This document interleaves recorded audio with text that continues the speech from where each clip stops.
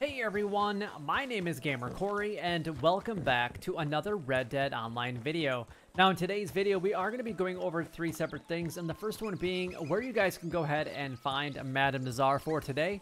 The second thing that we're actually going to cover is all of the different collection sets and their current cycles, and then last but not least, we're going to go over all of the daily challenges in extensive detail so that you guys know how to earn as much gold as possible here in Red Dead Online. Before we actually get into everything today, I just want to go over just a couple things here just real quick.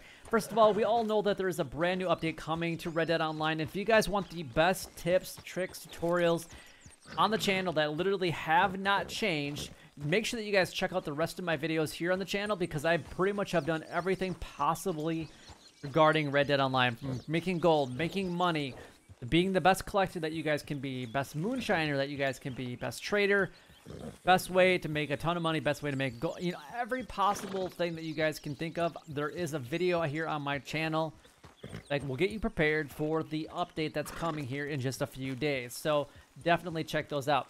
But anyway, if you guys enjoy any of my content, make sure that you guys like, comment, and subscribe down below. It would help me out a lot and is greatly appreciated. A like definitely goes a long way here on the channel. Shows your support, shows your appreciation. It tells me that you want me to continue making these types of videos and future videos as well. And honestly, it just helps me grow here on YouTube. And if you guys drop this like button like absolutely crazy, so smack it really hard, then I'll come up with a lot of new videos with the brand new role and the update that's coming just right around the corner. So smack the crap out of that like button, and honestly, share this video to literally everybody that you know. I don't care if they're into Red Dead or not. Share this video everywhere and to anyone. Let's do this. Alright, so the first thing that we're actually going to go ahead and show you guys is where you guys can find Madame Nazar. Madame Nazar is located on the Dakota River area. The fast travel location of choice will actually be in Valentine, so there you go. Just make your way south and you'll be able to find her. No problem. So if this is the only thing that you guys came for, you know what to do. Like, comment, and subscribe down below. Alright, let's go ahead and move on to the rest of the video, but honestly, I would hope that you guys stay here for the rest, to be completely honest. But let's talk about the different collection sets and their current cycles. Now, you guys can make a lot of money, and this is what I'm going to suggest, especially over the next couple days. My personal opinion, because I've been asked this a few times, and I am going to make a completely separate video on this, but I recommend selling. I'm going to get into why in a separate video, and then starting over. As far as the collection sets go, I wouldn't recommend keeping them for the update, because we don't know what's going to happen, but I'll get into that more in a separate video. Coins and the lost jewelry are the best sets to go after if you guys want to make money and be prepared for the upcoming update. So we got coins at cycle number 6, which will require the field shovel and or the metal detector, and the metal detector, not and or, it's both. And then we have the lost jewelry at cycle number 3 for today. Now the other two sets are the arrowheads and the family heirlooms that will also require the field shovel and or the metal detector. We have arrowheads a part of cycle number 2, and family heirlooms at cycle number 4. Now you guys can earn over $4,000 each and every single day by completing all the collection sets. You guys should make a significant amount of money. That's how I've made all of my money here in Red Dead Online, or a majority of it. And honestly, you guys can do the coins and the lost jewelry. Take about 3 to 3.5 hours. You'll make $540 per hour. There's nothing else better to make money in Red Dead Online. All right, let's go ahead and move on to the next 4 sets, and that's going to be 4 sets. You don't even need to be a collector at all in order to collect them. However, you need to be a collector in order to sell them, so get that collector bag as soon as you possibly can. If you want to make money in Red Dead Online, this is how you're going to do it. I don't know what's going to change coming in just a few days. This could completely change everything that we currently know about Red Dead Online. But American Wildflowers, cycle number 1, tarot cards at cycle number... American Wildflowers at cycle number 5, tarot cards at cycle number 1. We have the antique alcohol bottles at cycle number 5, and the bird eggs also at cycle number 5 as well. But if you guys have any further questions regarding that, then by all means, leave that comment down below, because I'd love to be able to help you guys out if I possibly can.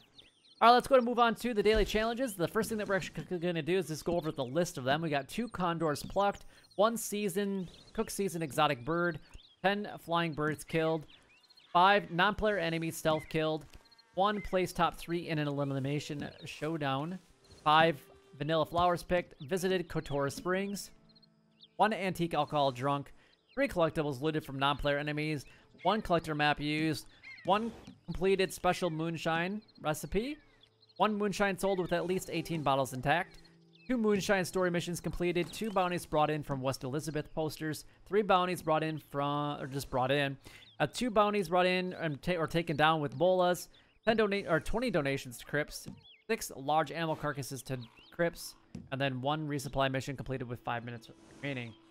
All right, let's go over and talk a little bit about the daily challenges, because this probably will not change, if at all. It will significantly make this the best way of earning gold in Red Dead Online. First of all, we have a brand new role that's going to be coming out, which will improve our capabilities and possibility of even earning that much more gold here in Red Dead. If there's only one new role, that means we're going to be able to make 12.5 gold bars every single day. But right now, we can make up to 11 gold bars.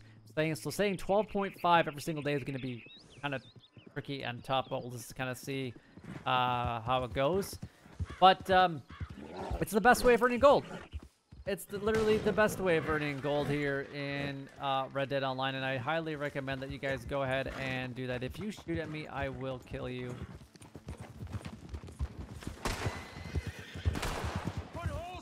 Oh wait, is he shooting at that guy, or is he shooting at me?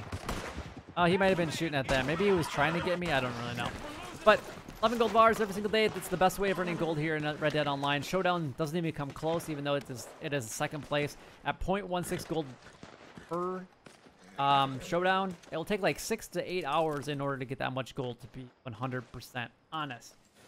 If you have that much time to put into just playing showdown, by all means, go ahead and do that.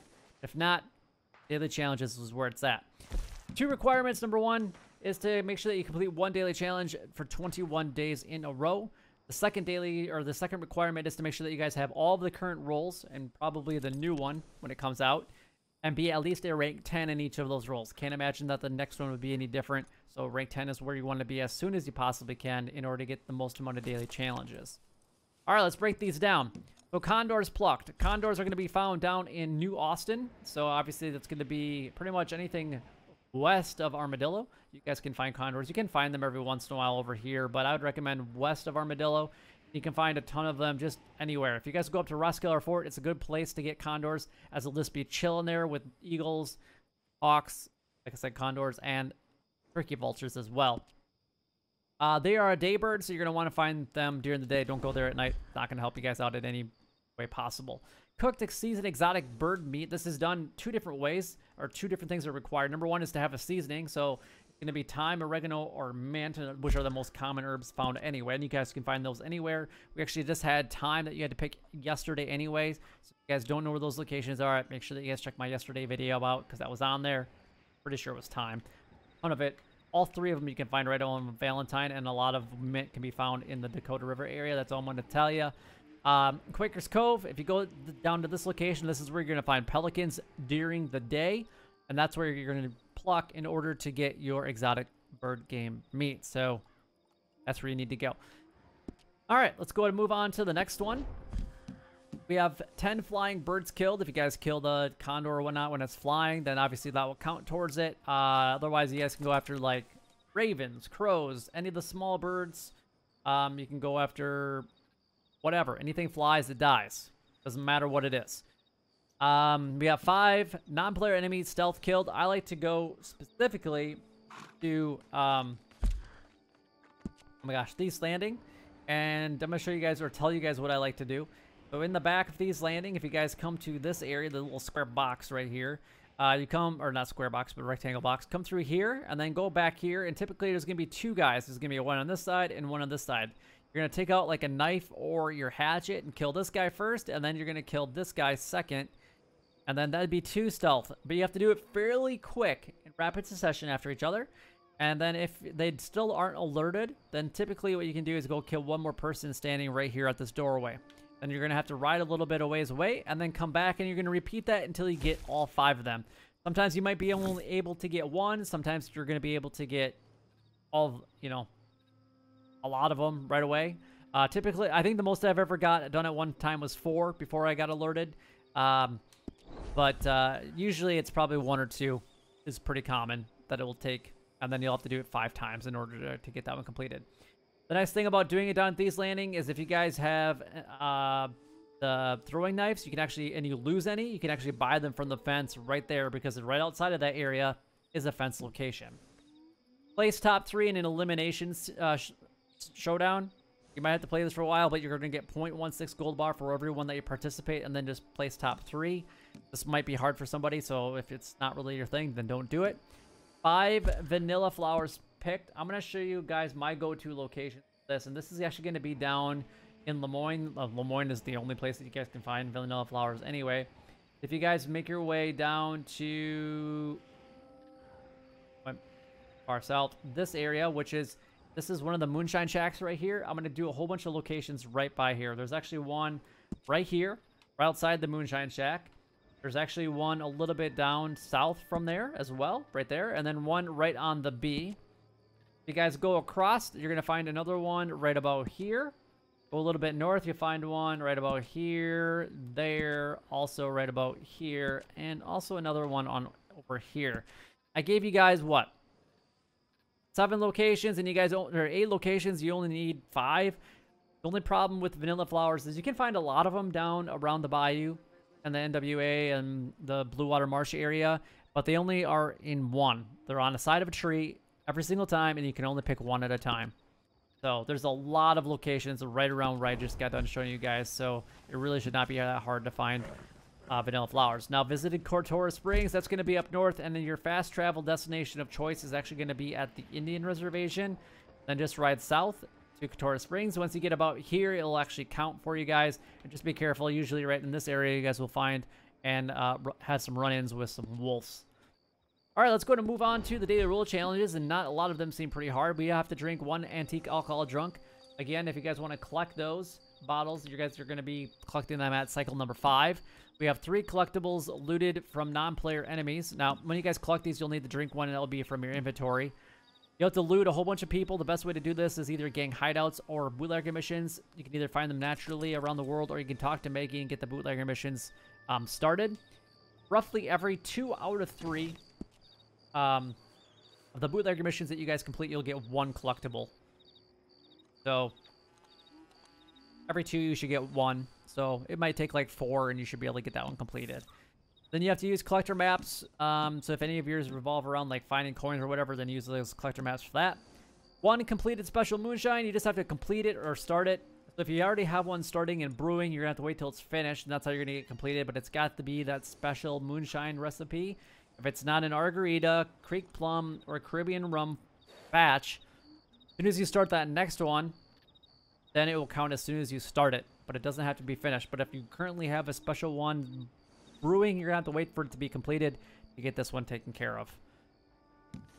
Next one is to have a delivery of moonshine with at least 18 bottles intact. Basically, just be as careful as you possibly can. Slowing down for railroad tracks, bridges, don't hit any rocks, making sure that you stay on the road, things like that. 2 moonshine story missions completed. This one takes too long in my honest opinion, but you talk to Maggie, or you can actually do this through the progress menu if you already completed them. Otherwise, yeah, will take a little bit of time to complete those. 2 bounties. Okay, so the next one is it's usually the bottom one. So bounty hunter role is the only role that does pay out additionally in gold. 2 bounties brought in from West Elizabeth. So it's going to be Wall Station, Strawberry, and Blackwater. 3 bounties brought in. So those 2 definitely go together. Doesn't matter where you guys bring them in from. 2 of them obviously from West Elizabeth. And then last but not least, we have for the bounty hunter role, we have 2 bounties taken down with Bolas. So what you're going to do is you're going to go do them from West Elizabeth, capture them, and take them down with Bolas, and then hogtie them, just bring them in. These 3 definitely go together for today. That's an easy up to 2 gold bars. Half a gold bar, up to a half a gold bar for getting completed for just doing the bounty hunting missions. I mean, minimum payout is 0.08. Maximum is 0.32. So I say on average, you're going to get a half a gold bar.